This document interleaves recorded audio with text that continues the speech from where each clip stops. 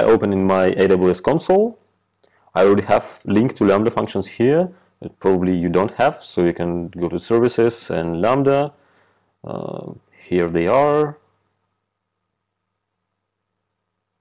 Okay, so you may see I already have two Lambda functions when I was just playing around with like preparing some posts for Go and Node.js. And let's now create a new one for Ruby. Yeah, the usual interface.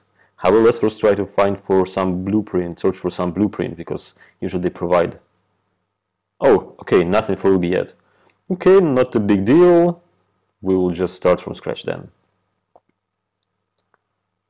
Some function name. Okay, not like this. Some function name, first Ruby function. Runtime, let's choose Ruby. Yeah, 2.5, cool. Role, let's create a new role with the template, just some name. We don't need any specific permissions, so it will be just a basic role with basic permissions. Basic Ruby function, role.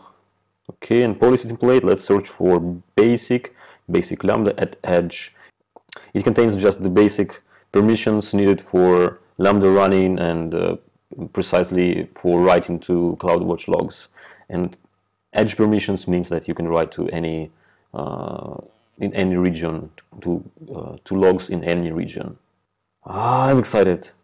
Wonderful. Okay, I also see layers, but yeah, that's for a different part, a different talk. Okay, cool. Their editor, they already have some function prepared for us, and the runtime is Ruby 2.5. Wonderful. Okay, and handler, everything looks clear. Let's now try to test this code, sort of in production, and go to test. Okay, here we'll just use the existing test event. I mean, yeah, it's a new test event with just a basic template with some hash. Just I will keep it as is. I will then modify it in the future. Let it be hello world test. Click and test. Cool. Yep. I get a response. Wonderful. Now let's try to modify. Oh, yeah, I also see some console at the bottom. Oh, that's really good. Okay, I prefer having some sort of object-oriented programming in Ruby, so let it be some class with actually a method call. Yeah, it, as any other method or function in Lambda world, it takes two params. One is event, another is context. Event usually has some payload in there, like a body of request if it's connected to API gateway, or actually it can be, it most likely a more comprehensive object, because for API gateway it's not just a body, it's actually some object. And for context, we will see. Let's check. I'm not sure what it is. I don't remember what it is. So let's first try to just return some string to understand how can we actually call a class here, not just a function. Okay, saving, testing. Yeah, I think it will fail. Yeah, because the handler is wrong. Define the method lambda handler for. So you see, lambda function is the name of the function of the file, and then we should specify a class name and probably method name. And it will try to call a method of this class, and currently call is not method of the class, it's a method of an instance. So let's change it to self call, so it will be method of class. Testing, yeah, response just hello string. Wonderful. What can we do with this? Yeah, let's actually see what we have in event and context. Oops.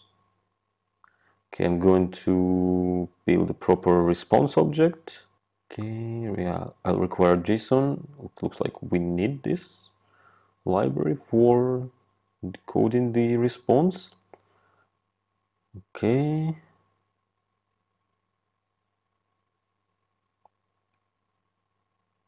Yeah, however, let's first try to just respond with the same body as we got. And also I'll print event and context, as you see. So testing, and in the execution console we see the response, yeah, the status code and the body, it's all fine, and then the function logs. Okay, this is the event we got, And here is the object Lambda context. Okay, it has some deadline milliseconds, function IRN, log group name. Okay, cool. Yeah, and function name itself, memory limit. Yeah, okay. Yeah, usually you don't need this attributes, but it's fine that we can access them. So I will try to just not use it at all. Okay, and now I want to change my payload and actually use the payload in the response. I mean, modify it, use it, add some condition, just some basic stuff. Let's be just one key value, caller, and the name of the caller. The caller will be world, and we will greet the world. I don't need this anymore because we already checked everything.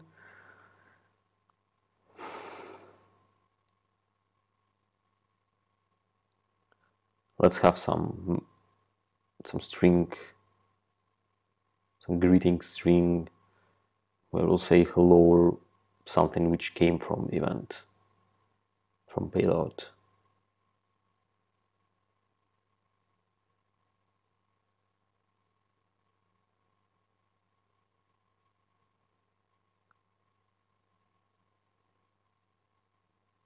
Okay, so we're getting a caller key from the fetch. That's fine. And just let's add some default for this fetch method. Hello unknown, for example. And we respond with this hello string, just with a string, maybe. Or better, no, let's be a hash. And actually we will now see, do we need to decode it, to encode it as JSON, or it's fine to be just a hash.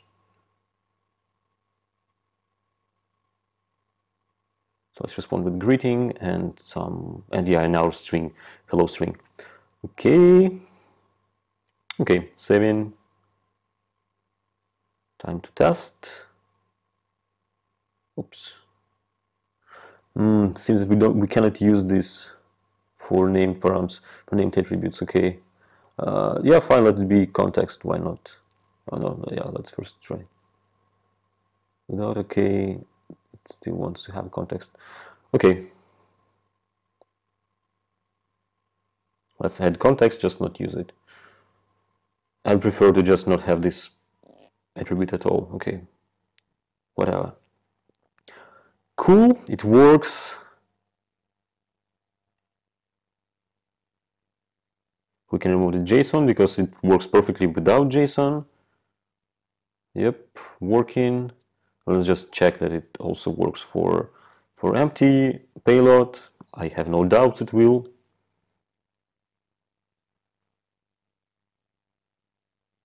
Okay, just returning it back. That's it. I hope you are as excited as I am. And let's go and play more with the Ruby for Lambda functions, because it really opens a completely new world for Ruby developers.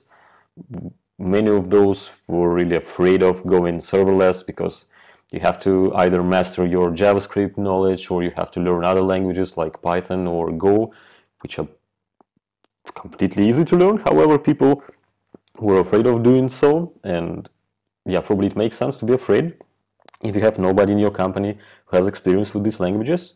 But now when you can use just Ruby for Lambda functions, it's awesome, and let's go and hack it. Thanks a lot for watching. I think I'll continue exploring Ruby for Lambda functions or just other AWS announcements because there are tons of them. So stay tuned. I will definitely record something else in the upcoming days, maybe even today, because so many cool things to discover. See you soon. Goodbye.